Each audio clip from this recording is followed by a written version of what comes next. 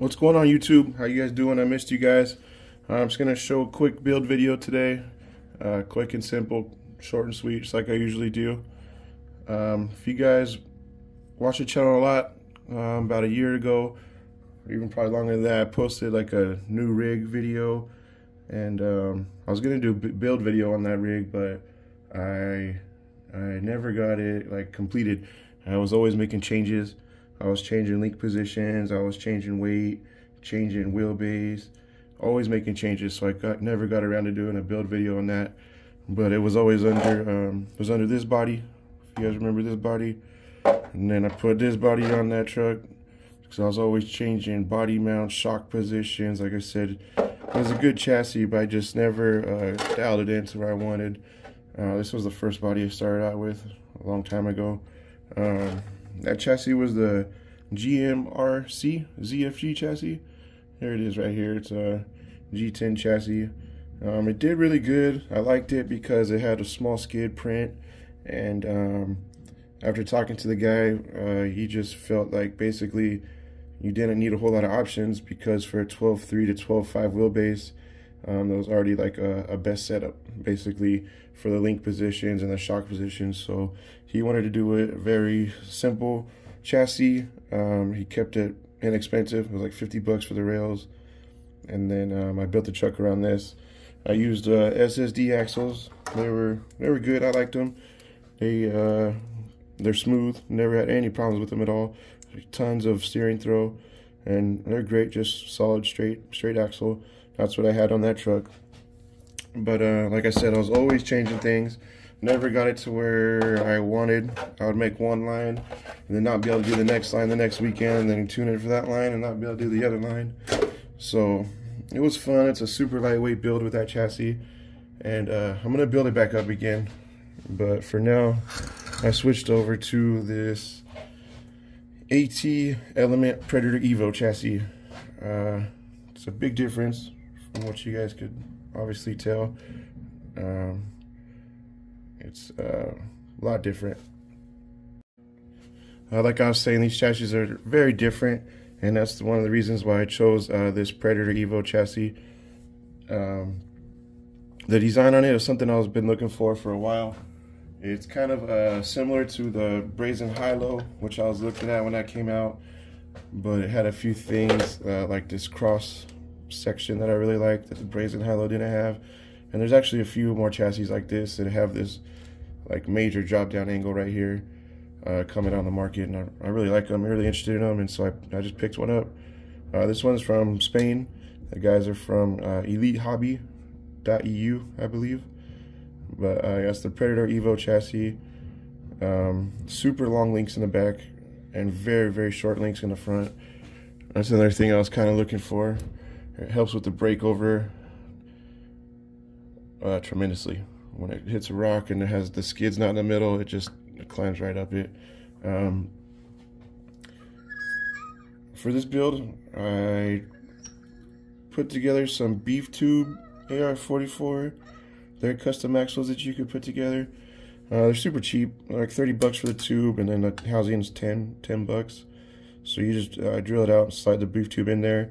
The middle is AR-44, and the outside is Wraith. So it allows you to get some crazy steering throw, and then some Wraith knuckles and C-hubs.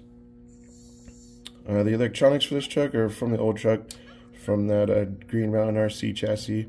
It's the Raw 500 servo and the Holmes revolver with the silent ESC, and a Salinas Designs transmission.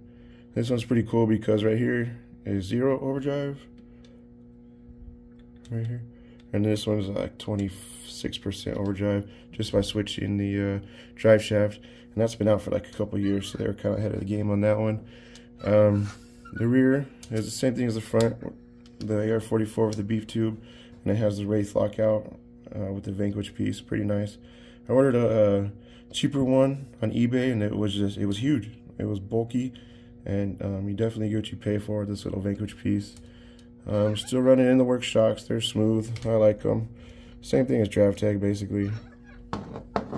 For the rims, these are Reefs rims. I'm not sure the name, but they look really nice. And then the foams. The foams are really cool. On this truck, the first time I switched to 3D printed foams. This is a Three Brothers foam, and I like it. It's very, very soft and very, very light, and that's one of the reasons I like it. And you can tune it. They include tuning rods when you buy it. It's like 30 bucks for the pair, and I'm really enjoying them. I'm gonna run those on the rear because they're a little bit softer than the flubs. These are the flubs single stage. These ones really nice. They're a bit heavier than the Three Brothers, so that's another reason why I run them up front. And they're much stiffer in this single stage down here. This right here is a lot stiffer than the Three Brothers. This is about the same out here, but when you get it in the tire, you can definitely feel it's a lot softer than the Three Brothers and much more firmer in the flub. But I guess they're coming out with a couple different designs where you can tune how soft you want it. But I like them both so far. They're awesome. Way better than two-stage foams. I'll say that right now. But yeah, I'm excited to get this truck growing. This is the one you're going to see on the channel most of the time from now on. So I want to do a little build video. This Green Mountain RC chassis was great. It was a lightweight build. It was like 4 pounds. This one I'm guessing is about 5.5. These 3D printed foams are much heavier than those dual stage Proline and crawl innovation foams. A lot heavier. So which brings the weight out. But the side hill on the foams is just insane. It does stuff that I've never seen another truck do on the bench. I was just happy. But thanks for watching, guys. Missed you guys. Hopefully you get a lot more crawling videos coming out soon. And talk to you guys in the comments. Thanks a lot. One more thing, guys. I just wanted to mention about this chassis. I actually wanted to have a discussion if anybody's up for it. One of the reasons why I like this chassis is because of all the options you have for everything. Shock mount. Every chassis has shock mounting options. That is cool, but nothing new. But these link mount positions, there's a ton of them. And my base for link mounts, you know, the bottom links kind of go on the axle and on the skid. That's pretty standard. But for the top links, that's where you get to all the adjustments. You can adjust the drive shaft angle, anti-squat, ride height, all that kind of stuff with your upper links. And so my question is, do you want your rear upper links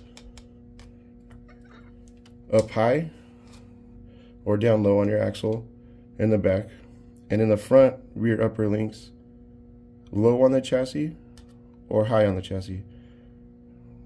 From what I've learned, from what I've read, from what I've tested, high on the axle, low on the chassis in the rear, low on the axle, high on the chassis in the front. That kind of gives you that over anti-squat from what I understand. If you guys can explain it better, if you guys can confirm or argue it, let me know. Let's talk about it. That's what I'm kind of stuck on with these trucks right now. But yeah, talk to you guys soon. All right.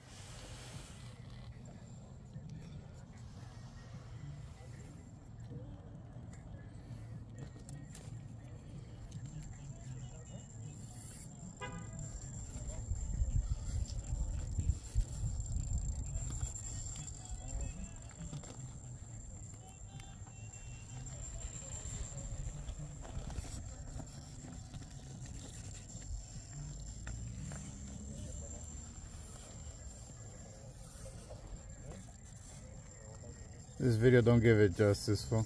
No. Fuck no.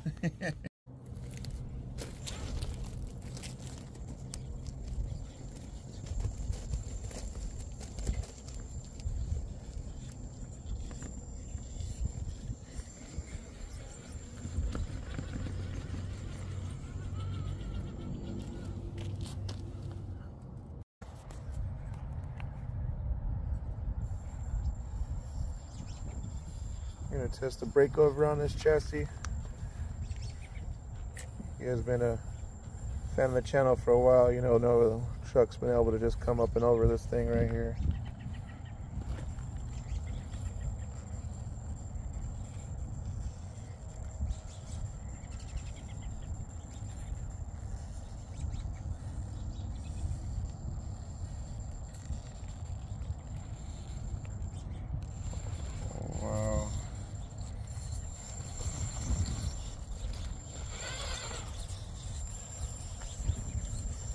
Nice.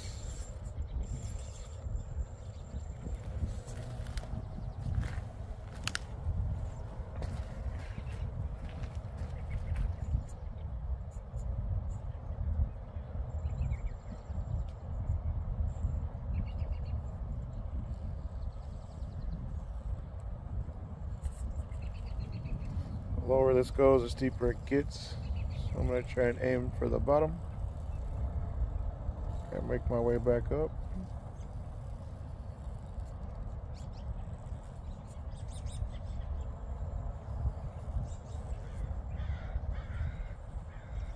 This thing is super stable. Most trucks just tip way long time ago.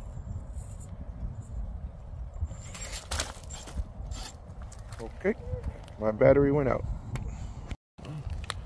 All right, back with a new battery. Sorry about that. Drop of death.